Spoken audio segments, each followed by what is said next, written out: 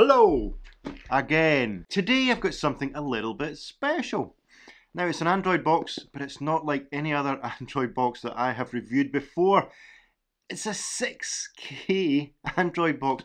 I don't even have a 4K TV yet, but a 6K Android box, and it is rather special. It's not a brand new box.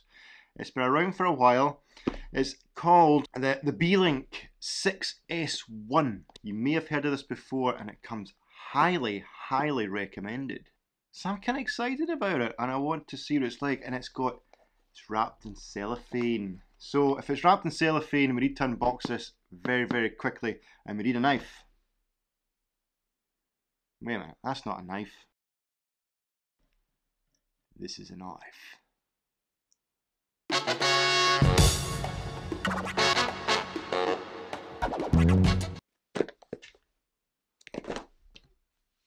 Let's get into this.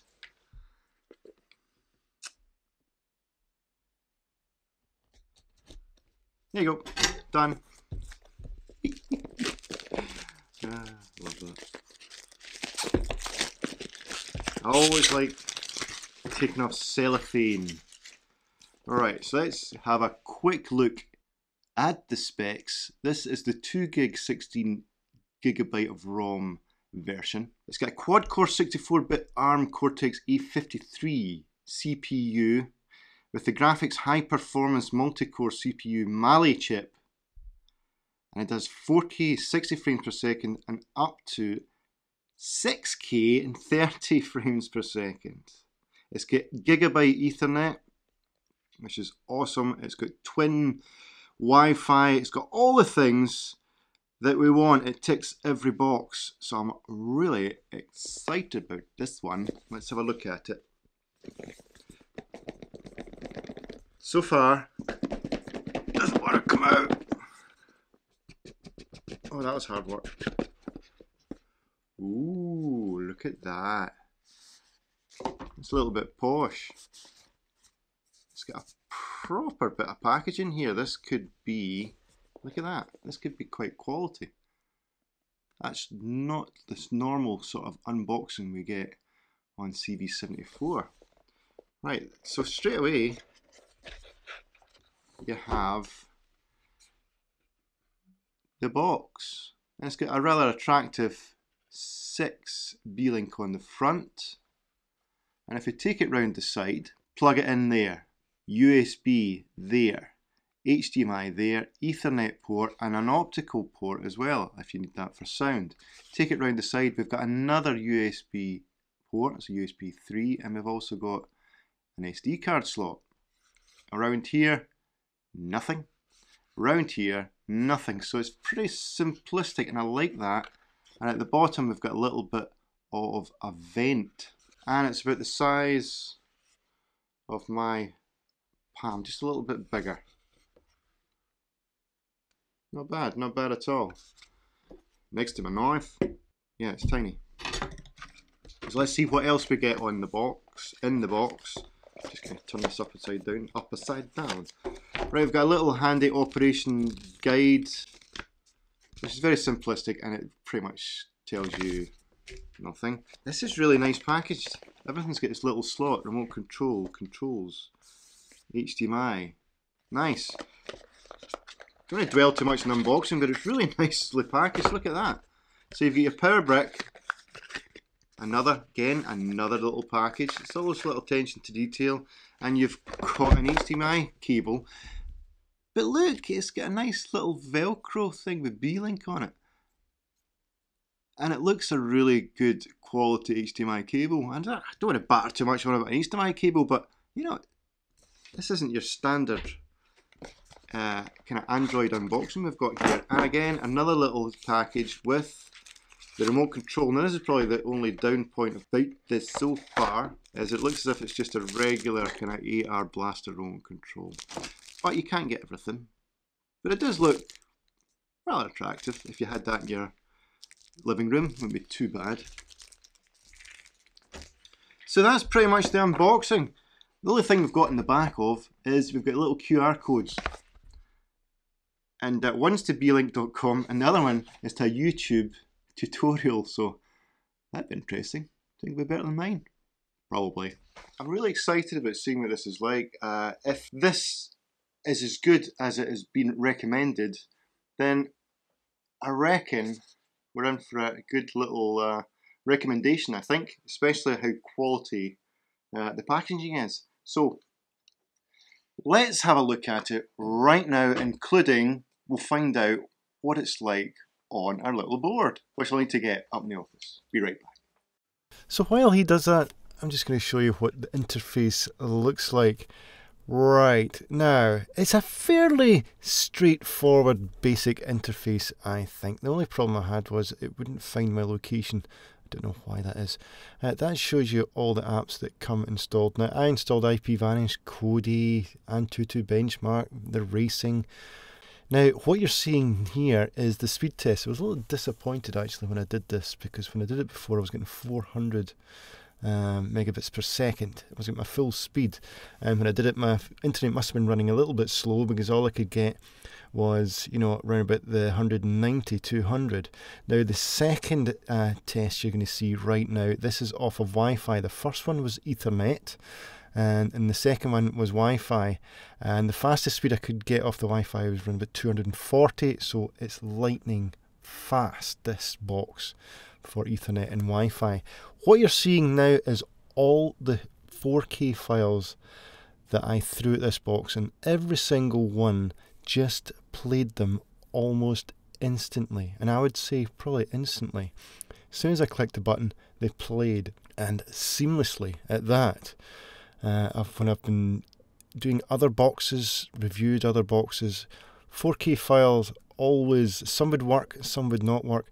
This is the first box I've ever reviewed where every single file, that 4K file that I threw at it, worked seamlessly. So I really was impressed, to say the least. Color of flowers in springtime, red the color of blood through my veins, blue is the color of when you were leaving. Tell me, let me know what you feel inside, 'cause you don't know me by name. So this is Kodi now. Now this is how I use Kodi.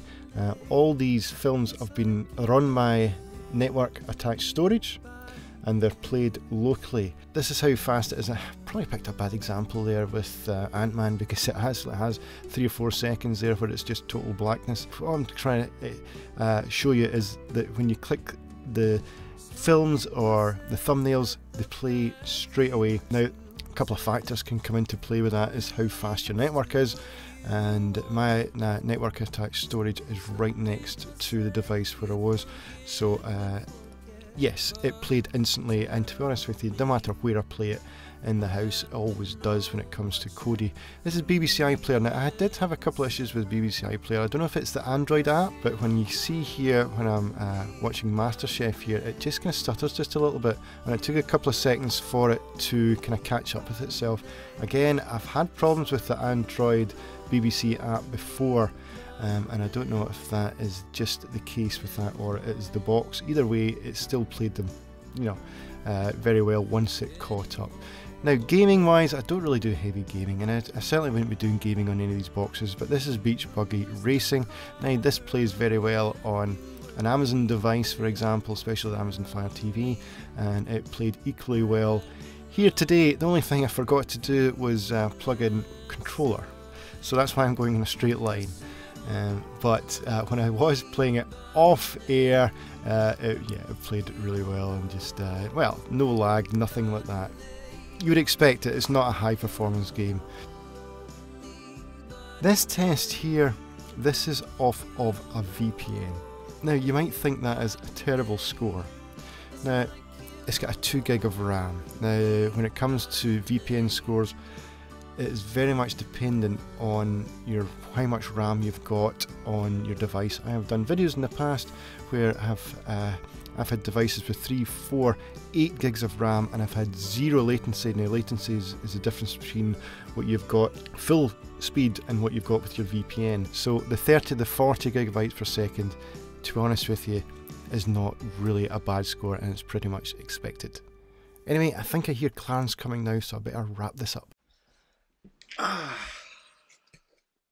Got it. Right, so if you haven't seen the CV74 Android box chart board before, well, here it is here. It's a work of art. I know you agree, it is a work of art. Now, the very top is the NVIDIA Shield Oreo version. I don't know why I've got that, because I'll never get to review it, but it's really just there for reference, and it's 190 bucks, which is like, you know, it's with 3 or 4 times of the cost of everything else that I've got in this board, so I just want you to take that into consideration.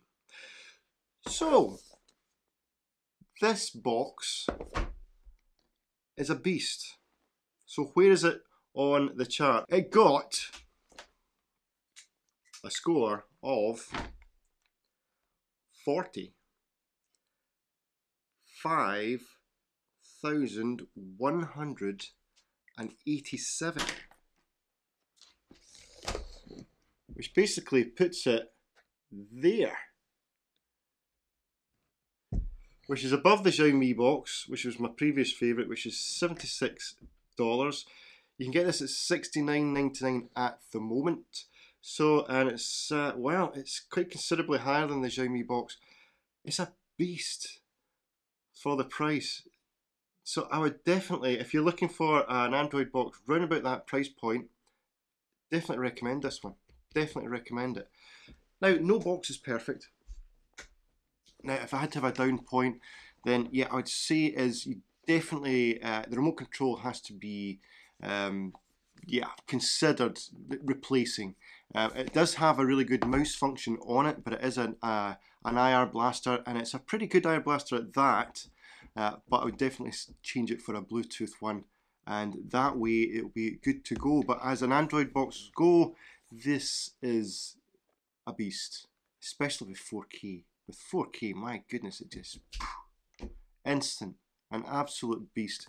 As are, I've heard, a lot of the Beelink products, if not all of them. So even if you're not looking for this particular box, because it isn't, you know, it's a 2017 model, but it's still very well worth it, very recommended. There are other ones available, but they're probably more expensive than this one. So if that's your price point, buy this. Don't usually say that in these reviews, but it's a beast. It's a good box. So there you go, that's all I'm going to say about it. If you want to buy it, the links will be in the description, so buy it, helps me out. Not that I get any commission out of it, but it just means if I do get any sales, then I get to get in more boxes to review and ultimately to give away. So please consider that. And I will see you in the next video, and which should be interesting. Hope you're all well, and bye-bye.